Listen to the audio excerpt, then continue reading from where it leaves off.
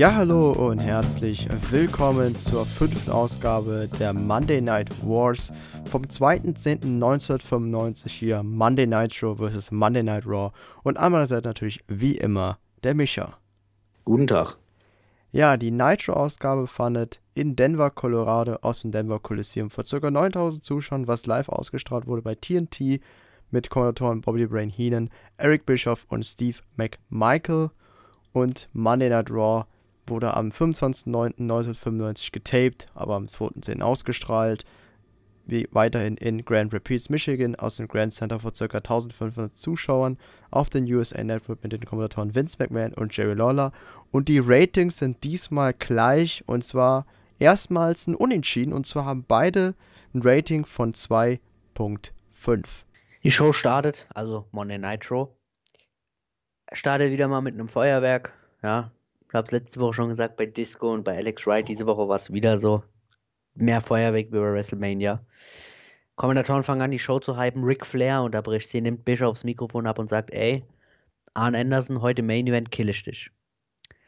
Dann gab es den Recap zur Challenge zwischen Luger und Savage. Und dann kam es auch direkt zu Lex Luger gegen Randy Savage. Sollte Lex Luger das Match verlieren, muss er die WCW verlassen.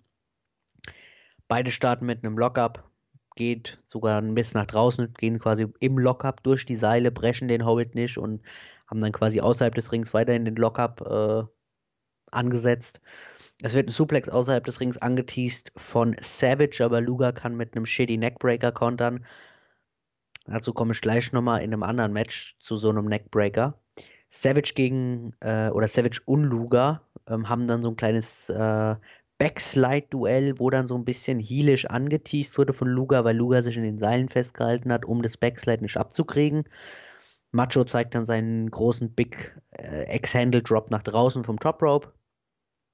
Savage whippt dann Luger gegen den Ref, sodass der down geht und zeigt dann trotzdem sein Elbow, aber es ist kein Ref da zum Zählen. Also kam der Giant reingerannt, gibt Savage den Chokeslam und Luger pinnt Randy Savage. Es war heelisch, es war aber noch kein Heel-Turn, weil es auch hinter des Rückens von Luger passiert war. Also das finde ich momentan ganz geil, wie man anteast, dass immer wieder Luger mal so ein, zwei heelische Sachen macht im Match, aber jetzt noch nie klar wurde, okay, Luger arbeitet jetzt mit den Heels zusammen, weil hier, wie gesagt, Luger hat es nicht gesehen, dass Savage den Chokeslam abgekriegt hat. Er hat den Giant nicht gesehen und hat das Match trotzdem gewonnen. Dann mit Torture Rack natürlich, also er wollte ihn nicht direkt pennen, er hat ihm dann noch den Torture Rack gegeben. Und ja, er muss die WCW nicht verlassen. Er muss die WCW nicht verlassen und hat weiterhin seine Titelchance. Kann man auch erwähnen. Also er hat nicht gemerkt, dass der Matchman K.O. war. Hat man smart gemacht. Also man teast immer wieder an, dass Lex Luger heel turnt, aber gerade weil er halt fast nie heelische Aktionen abkriegt, dass er jetzt zum Beispiel hier vom Giant nicht verprügelt wurde, sondern dass der Macho Man gekillt wurde und ein paar heelische Aktionen gezeigt. Das Match war soweit in Ordnung und ja, Lex Luger darf in der WCW weiterhin bleiben. Der muss nicht zu den kleinen Kindern rüber zur WWE. Mit damals noch WWF. Die Kommentatoren haben auch drüber geredet, ob Giant und Luger was miteinander zu tun haben. Keiner wusste natürlich eine Antwort. Dann sollte es jetzt zu Eddie Guerrero gegen Dean Malenko kommen, aber Disco Inferno kam rausgetanzt, hat dann so 1-2 Minuten da rumgetanzt, bis dann halt Guerrero und Malenko ihre Entrances gemacht haben. Die waren pissed und Disco Inferno ist gegangen. Dann gab es einen kleinen Recap, wie Guerrero Liger besiegt hat bei WCW Saturday Night. Und am Anfang des Matches wurde noch angekündigt, dass Hogan gleich da sein wird. Guerrero gegen Malenko war awesome. War richtig awesome. Erstmal schönes Mat-Wrestling, richtig gutes Mat-Wrestling. Das war also ein schönes Exhibition-Match. Fucking Steve McMichael sagt dann, ja, ich kenne ein Buch mit 1006 Positionen und er hat keine Ahnung, wie Malenko über 1000 Holds kennen kann. Dieser Kommentator sackt. Die haben dann also gerade ein geiles Match. Und nach so einem Kommentar von Steve McMichael macht natürlich WCW, was wir noch öfters von WCW sehen werden. Mitten im Match geht's in den Backstage-Bereich, weil Hulk Hogan mit seiner Scheißdrecks-Limousine ankommt. Und Jimmy Hart geht zu Hogan und sagt, kannst nicht in den Ring gehen oder kannst nicht in die Halle gehen. Giant hat gerade Savage gekillt und bla bla bla. Und Hogan sagt dann nur, ich bin Hype, Brother. Brother. Und hat dann gesagt, ja, ich gehe in die Halle. Dann geht es natürlich zum Ring. Die wresteln sehr geil weiter. Es gibt einen Bodyslam außerhalb des Rings, der hat gesessen, ja. Und wir hatten vorher im Match so einen shitty Neckbreaker. So ein Neckbreaker quasi, wir machen den mal so shitty wie möglich, dass wir ja uns nicht auf dem Hallenboden verletzen. Und die zwei killen sich. Die geben sich Bodyslams außerhalb des Ringes und auch noch auf den Boden selber. Weil es ist nicht so wie heute in der WWE, dass da irgendwelche, ja, so Polster oder Gummimatten oder so eine Scheiße liegen, sondern Boden. Die Bodyslammen sich drauf. Eddie Guerrero kommt mit einem Big Splash vom Top Rope nach draußen gesprungen. Also die killen sich komplett. Im Ring zeigt dann Guerrero den Frog Splash, aber Malenko zieht die Knie an. Aber dann no-sellt es Guerrero eigentlich und rollt Malenko ein und pinnt ihn. Das war awesome, das Match. Nach dem Match Malenko und Guerrero schütteln sich noch die Hände und einigen sich auf ein Rematch irgendwann. Bitte, können sie gerne machen, das Rematch. Das Match war geil. Und länger, bitte. Ja, 10 Minuten länger oder so. Ja. Aber die glorreiche Cruiserweight 20 Minuten Opening-Zeit kommt ja noch. Richtig, die kommt noch, kann man sagen. Und was man auch noch erwähnen kann, ist, dass Dean Malenko und Eddie Guerrero ja auch in der ECW gute Matches bestritten haben und Aufmerksamkeit auf sich gezogen haben. Da habe ich auch eine Doku zwischen den beiden gesehen. Ich weiß nicht, ich glaube, das war sogar in der Monday Night Wars Zeit. Also entweder habe ich es in der Monday Night Wars Doku gesehen. Ich meine, da war es irgendwann, da wurden die Cruiserweights thematisiert, wo Eddie Guerrero und Dean Malenko, Rey Mysterio und noch viele weitere Leute dann dazukommen. Zu denen kommen wir ja noch im Laufe der Zeit. Und haben ja vor kurzem bei der ECW ihr Abschiedsmatch gehabt, weil sie dann zur WCW gegangen sind, haben beide hier dann ihr Debüt gegeben. Das Match war auch gut, hat mir auch sehr viel Spaß gemacht, es mir anzuschauen. Was mich genervt hat, war, wie man gezeigt hat, dass Hulk Hogan gekommen ist, wo ich mir gedacht habe, ich schaue hier gerade ein schönes Match und dann unterbricht die WCW so eine Art, was man ja eigentlich so von der heutigen Raw nicht oder in den heutigen Shows eher nicht so kennt, dass wenn einer kommt, Ja, Gott sei Dank. Gott sei Dank kann man sagen, dass einer einfach reinkommt und sagt, ja, ich bin jetzt da und so weiter, dass man eher zeigt, okay, few minutes ago oder 20 minutes ago, in dem Sinne so, in dem Art macht man das. Hätte man hier in dem Fall auch machen können, kennt die WCW nicht, denken so, ja, wen interessiert die Cruiserweights? Hulk Hogan ist wichtiger. Und ja, trotzdem war es ein schönes Match, aber leider hat man hier diese Unterbrechung gemacht, beziehungsweise hätte noch länger gehen können. Aber wir werden ja noch genug Eddie Guerrero sehen. Das ist halt immer so das, was viele Wrestling-Promotions nicht hinkriegen. Es ist ja okay, einen Topstar zu haben, aber du darfst halt den Rest deines Rosters nicht killen, nur weil du einen super, super overbringen willst. Und da kann man dann perfekt die Überleitung zum nächsten Segment bringen. Und dazu möchte ich dann auch noch erwähnen, wir haben letzte Woche über Parallelen zur heutigen WWE gesprochen, im Sinne von Winner takes all und bla bla bla. Sowas Ähnliches hatten wir jetzt nochmal. Hulk Hogan kam raus zu Mean Gene und dann fucking Hulk Hogan hält so eine John Cena-Promo mit also nicht Make-A-Wish hat er natürlich nicht gesagt, aber sowas hätte Cena auch cutten können 2008. Ja, er hat einen Fan, der ist kurz vor einer Lebertransplantation und wegen solchen Fans ist er jetzt wieder da und er hat nur so einen leicht angeknacksten Nacken und die Fans gehen durch so viel Schlimmeres hindurch und deshalb ist er jetzt wieder da, um den Fans zu beweisen, dass Hulkamania unbesiegbar ist. Also halt so eine Hogan-Promo. Und Hogan sagt dann, yo, ich gehe jetzt Backstage und kill den Giant. Und dann klatscht er noch ein paar Zuschauer auf dem Weg dahin ab, weil natürlich Hogan ist halt super intensiv drauf, will unbedingt den Giant killen, also geht er erstmal noch eine Runde abklatschen. Und in der Crowd ist dann zufälligerweise halt ein Fan verkleidet, oder beziehungsweise Kevin Sullivan verkleidet als Fan, der dann halt Hogan mit einem Stock killt. Und dementsprechend kommt dann auch der Giant raus, reißt ihm seine Nackenkrause ab und gibt ihm dann den Move, den er ihm schon bei Fall Brawl gegeben hat, diesen Neck Twister oder wie man das nennen soll. Und Sullivan fängt dann an, von Hulk Hogan den Schnurrbart abzurasieren. Absolut random. Und dann die Parallele zur heutigen Raw.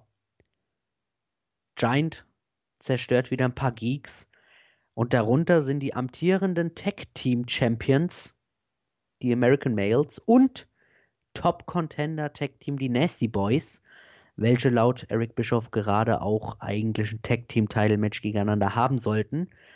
Ja, und der Giant killt alle 4. Hatten wir ja heute auch schon gesehen, diese Woche bei SmackDown, wo Lars Sullivan die neuen Champions, die Hardys, gekillt hat. Schöne Parallele. Muss man dazu sagen, wenn ihr es seht, ist es ein Monat her. Also wir nehmen gerade in der WrestleMania-Zeit auf. Also quasi nach WrestleMania. Wir nehmen ja, nur so als Info, wir nehmen jetzt, falls ihr euch fragt, wie wir die Monday Night Wars aufnehmen, wir nehmen jetzt nicht jede Woche eine auf, sondern immer wieder, wie man es quasi auch bei Let's Play sagt, immer so eine kleine Aufnahmesession in dem Sinne. Deswegen kann es mal sein, wenn wir irgendwelche Parallelen ziehen, dass wir halt einen aktuellen Bezug machen zu einer Sache, wo ihr dann, wenn ihr es seht, dann ein bisschen später vorkommt. Deswegen war die Parallele da und es war richtig. Und man merkt aber trotzdem, dass Hulk Hogan jetzt, ich sage jetzt mal, auch so in die Richtung, ich sage jetzt mal, wie beschreibe ich das jetzt am besten, in eine Richtung geht, wie es auch bei John Cena gegangen ist. Sage ich jetzt einfach mal, wo er mega over war, richtig gefeiert wurde, aber die Fans langsam anfangen so auszubauen. Also nicht wirklich krass, aber das ist mir hier so ein bisschen aufgefallen, fand ich jetzt persönlich. Das wird ja noch weitergehen, bis dann eine große Sache für Hulk Hogan passieren wird, zu denen wir ja auch noch kommen werden.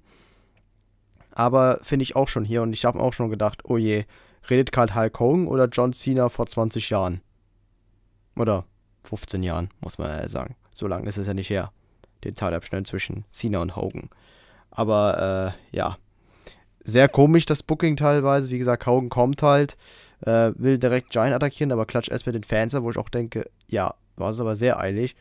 Und dann rasiert er einfach den Bart ab, wo ich auch denke, wie random einfach. Also, sehr, sehr random, dieses Segment.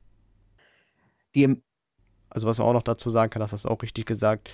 Man versucht ja wirklich auf Biegen und Brechen wirklich Hulk Hogan als den Topstar zu verkaufen und zu sagen, wenn er da ist, muss er komplett präsent sein und die anderen vernachlässigt man und egal, was mit denen passiert. Genauso wie beim Giant, der halt alle zerlegt. Letzte Woche ja auch schon Savage und Luger, was halt auch nicht wirklich gehypt hat auf das Loser Leaves WCW-Match, weil die sind zwar Stars, aber sind quasi kleiner wie Giant, um's mal so zu sagen dann, weil die wurden halt locker leicht von ihm gekillt. Und diese Woche dasselbe Spiel, ja, wer interessiert sich für die Cruiserweight Geeks, wenn halt Hulk Hogan kommt und wen interessieren schon diese scheiß Tag-Team-Titles, wenn der Giant halt alles zerlegt. Und ja, wie gesagt, American Males gegen Nasty Boys fand dann auch nicht statt, weil die halt zerlegt wurden. Also kamen wir zum Main Event zwischen Ric Flair und Arn Anderson. War ein ziemliches ausgeglichenes Match, war natürlich nicht so gut wie beim Pay-Per-View vor 2 Wochen, aber war trotzdem in Ordnung.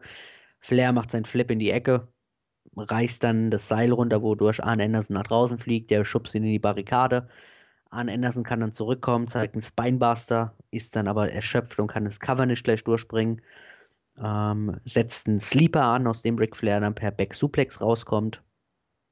Beim ersten Figure-4-Ansatz von Flair kommt dann Arn Anderson in die Seile und außerhalb des Rings will dann Arn Anderson Ric Flair einen Piledriver geben, aber er kontert einen Back-Body-Drop und dann kann er letztendlich im Ring, in der Ringmitte wieder den Figure-4 ansetzen und Arn Anderson tappt. Und unmittelbar nachdem er tappt, kommt Brian Pillman raus, springt per Frog Splash heran auf Ric Flair.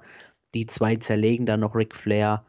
Und ja, die Kommentatoren reden dann noch darüber, wie gerade für die nächste Woche Ric Flair gegen Arn Anderson in einem Steel Cage Match gebuckt wurde.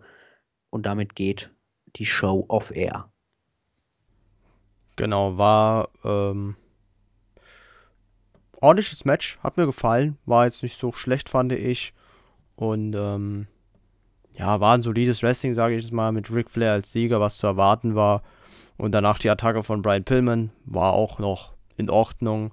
Und man heizt weiter die Fehde zwischen Ric Flair und Anderson. Und ja, Brian Pillman mischt sich auch damit ein. Und man hat halt versucht, mit dem Steel Cage Match was zu hypen für die nächste Nitro Ausgabe. Und ja, das war Nitro. Raw. Recap zur letzten Woche, wo die Smoking Guns die Titles geholt haben. Und dann gibt es die Recaps zu den 2 vorherigen Razor gegen Kid Matches. Ja, das erste hat ja Kid gewonnen, das zweite hat Kid gewonnen, weil ja Dean Douglas eingegriffen hat. Also kommt jetzt das dritte.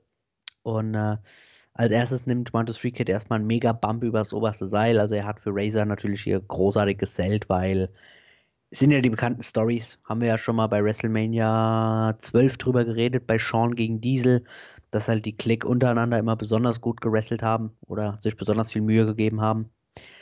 One, Two, Three Kid kommt mit einer Schlagkombo zurück, zeigt dann einen Crossbody, aber Razor fängt ihn ab und gibt ihm den Fallaway Slam. Es gibt einen High Kick von One, Two, Three Kid zum Nearfall. Dean Douglas kommt dann raus, wird gezeigt und der macht sich dann Notizen zum Match. Also er hat mich quasi nachgemacht. Razor und Kid machen dann so ein bisschen 50-50 hin und her und Razor gewinnt dann nach einer fucking Clothesline. Ja, aber dann war noch nicht Schluss, weil One, Two, Three Kid war dann pissed und slappt Razor Ramon und Vince sagt, ja, Kid will sofort ein weiteres Match und es gibt keinen Ringgong und gar nichts, sondern das Match läuft einfach weiter, obwohl es eigentlich schon vorbei war und Razor dominiert One, Two, Three Kid weiter und gibt ihm einen Back Superplex und Razor will dann das Razor's Edge zeigen, zeigt es aber dann doch nicht und gibt One, Two, Three Kid stattdessen einfach einen Roll-Up und pinnt ihn damit zum zweiten Mal in einem Match irgendwie. Zum dritten Mal. Es gab ja vorher noch eine Aktion, wo dann Razor Ramon, das hat man aber irgendwie in der Werbung gezeigt, wo es dann eine Highflying-Aktion in eine Powerbomb gekontert wurde. Und dann gab es den zweiten Fall und dann, wie du schon gesagt hast, den Razor's Edge-Ansatz dann mit dem Roll-Up versucht zu beenden. Und damit hat man quasi 3 Siege von Razor Ramon an einen Abend gemacht. Um quasi die 2 zu übertrumpfen, die Kid gegen ihn hatte. Und dann wurde es halt aufgespielt, wie Kid wollte halt die ganze Zeit von Razor nur Respekt haben und Razor slappt dann One, Two, Three Kid noch ein bisschen und One, Two, Three Kid geht dann quasi so auf die Knie und sagt, ey, komm, gib mir das Razor's Edge noch und die 2 lächeln sich dann an und geben sich einen Handshake und das war's dann. Sind wieder Freunde, kann man sagen. Das war absolut scheiße. Ja, das war sehr, sehr merkwürdig und shitty, kann man so viel sagen. Und du warst quasi in dem Moment der Dean Douglas. Du warst dann da und hast nur gedacht, schreibst du auf. Ja, gut, Dean Douglas hat es aber schlau gemacht, weil Dean Douglas ist während dem ersten Fall gegangen und hat sich die anderen 2 gar nicht erst angeguckt. Das hätten wir auch machen sollen. Das hätten wir auch machen sollen. Also ich meine, es war nicht schlecht, aber es war halt einfach shitty Booking. Ja. Weil es gab den Ringgong nach dem ersten Fall und dann ging es einfach weiter. Ich meine, Razor hat schon gefeiert und Kid schlägt ihn dann und die brawlen sich dann weiter und wresteln weiter und what the fuck. Und letztendlich hast du damit One, Two, Three Kid mehr oder weniger gekillt. Das würde ich jetzt nicht sagen, weil One, Two, Three Kid war absolut nicht etabliert und die Siege von ihm gegen Razor waren halt screwy und Roll-Ups und was weiß ich, also das war jetzt nicht schlimm. Ja, aber man killt eigentlich eher schon, also klar, One, Two, Three Kid war nie ein Star und war nie so groß, aber ich sag mal, das ist schon ein Booking, wo man denkt, ja, man will ihn gefühlt bury. Die Card für In Your House 4 wird nochmal gezeigt. Dann wird nochmal der Beatdown von Camp Cornette gegen den Undertaker gezeigt. Und dann Hunter Hearst Helmsley gegen Barry Horowitz. Und während es losgeht, gibt es einen fucking Poll, also eine Umfrage, wo man anrufen kann und sagen kann, ob O.J. Simpson schuldig ist oder unschuldig ist. Also es passiert mitten in der Raw. Wow. Ja, Match ist da. Who cares, ja. Hunter Hearst Helmsley war verdammt schmächtig. Also wenn man die 2 mal vergleicht, Triple H ist quasi doppelt so breit wie damals, heutzutage. Oder selbst 3 Jahre später, in der DX-Zeit war er ja schon doppelt so breit. Also hat wohl ein bisschen mehr trainiert später. Hust, hust. Triple H gewinnt per Pedigree. Interessant auf jeden Fall. Ja, man hier Triple H so sieht, wenn man überlegt, dass der jetzt War ja nicht Triple H. War ja Hunter Hearst Helmsley. Oder war Hunter Hearst Helmsley?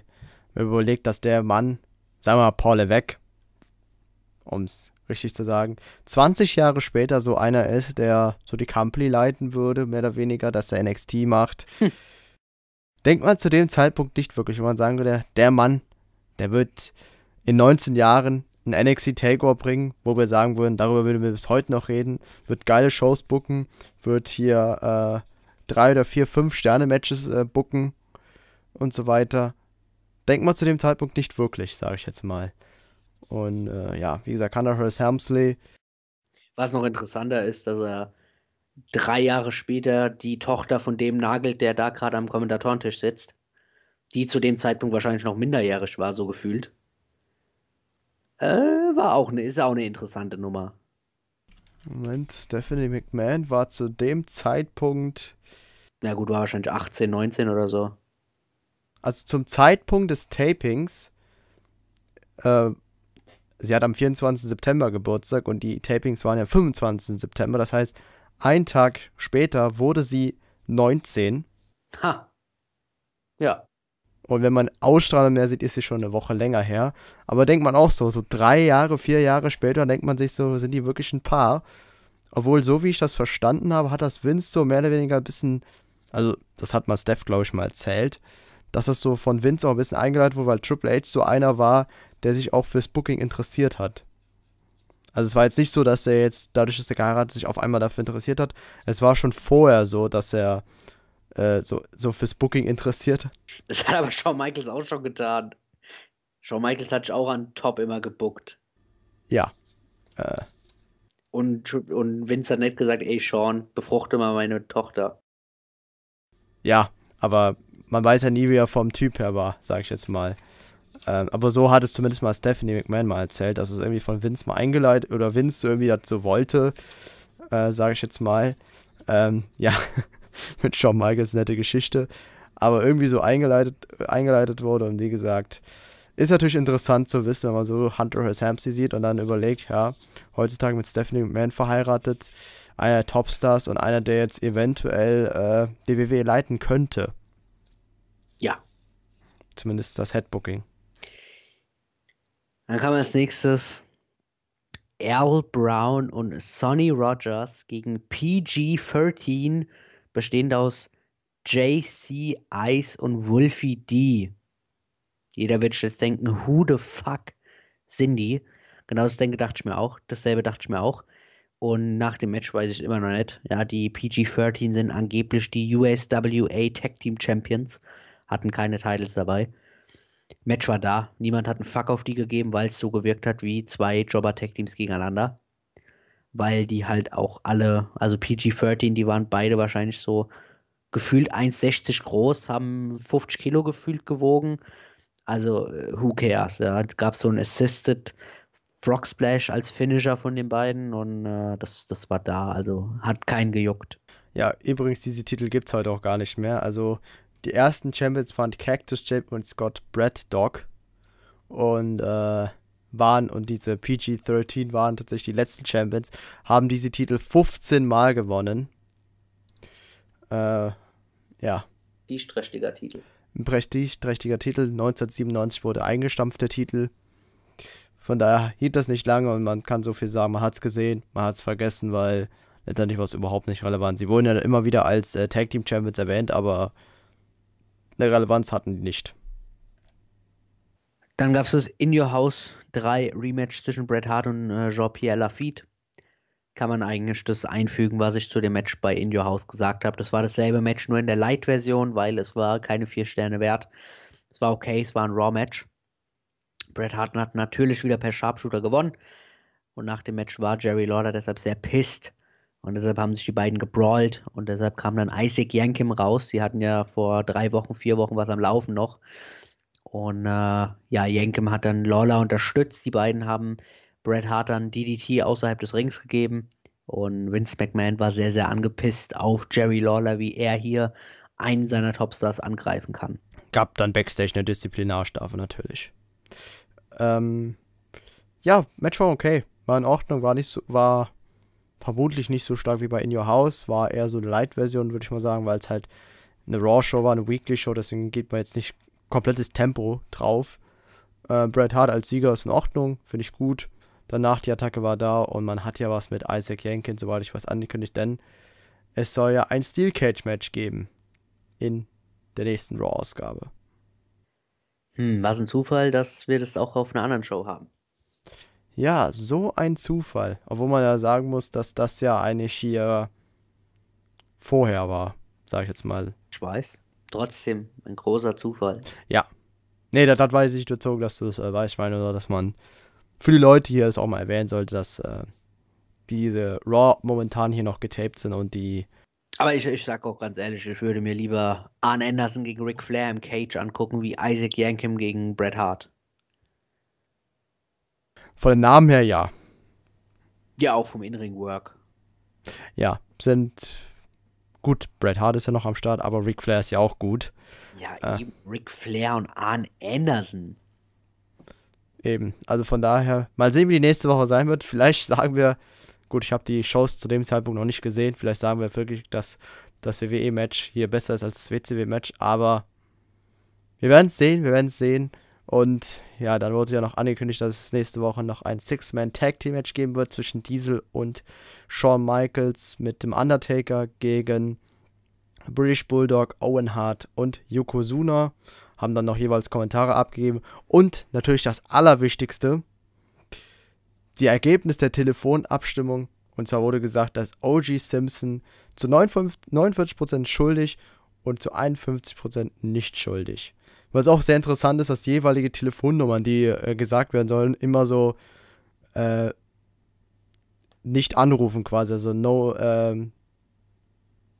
was schreiben die da immer so? Quasi, also auf jeden Fall. Nummer nicht mehr aktuell. Genau, Nummer nicht mehr available. Genau, das sagen die immer, wo man auch denkt, ich glaube jetzt kaum, dass irgendjemand heute noch diese Nummer jetzt wählen würde. Ich lehne mich mal weiter aus dem Fenster und sage, er wurde freigesprochen. Ich glaube, ich weiß gar nicht, wie das war. Also ich weiß, dass das Verfahren.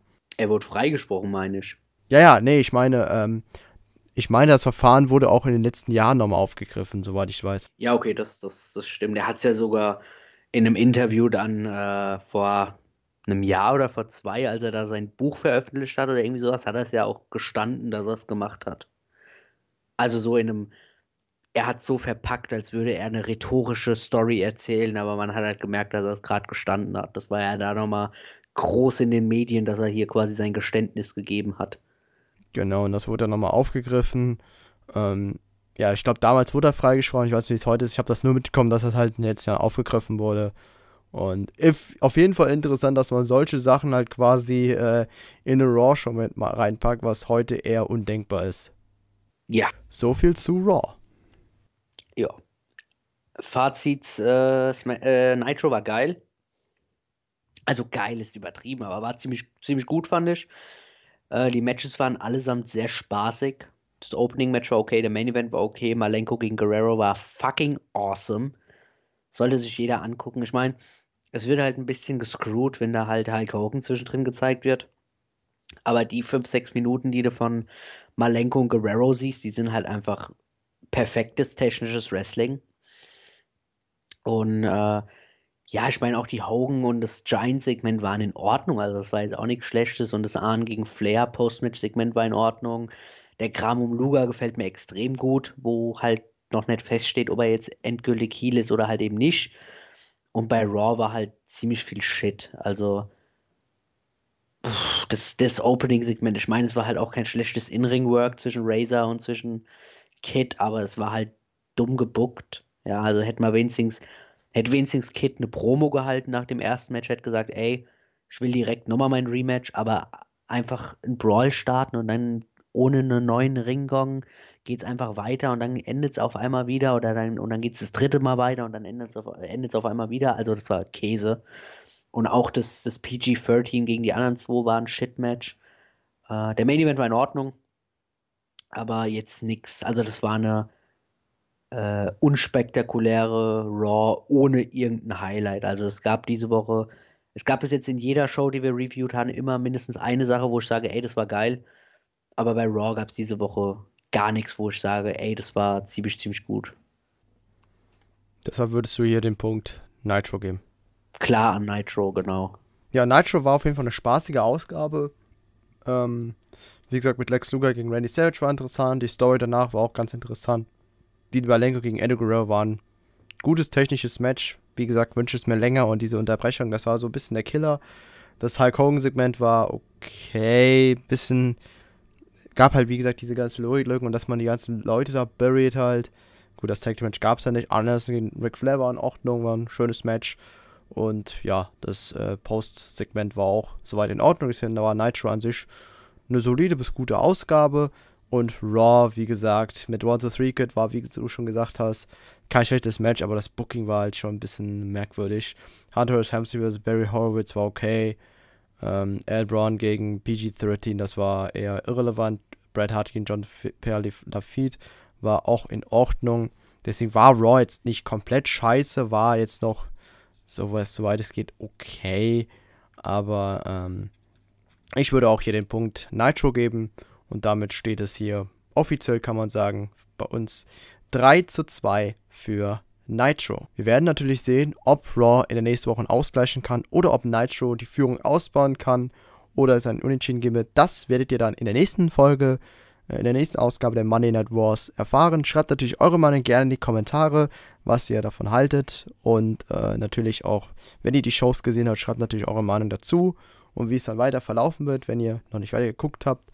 Schreibt das alles gerne mal rein und würde ich mal sagen, willst du noch abschließend noch was sagen? Nope. Da würde ich sagen, bis zum nächsten Mal, haut rein und ciao.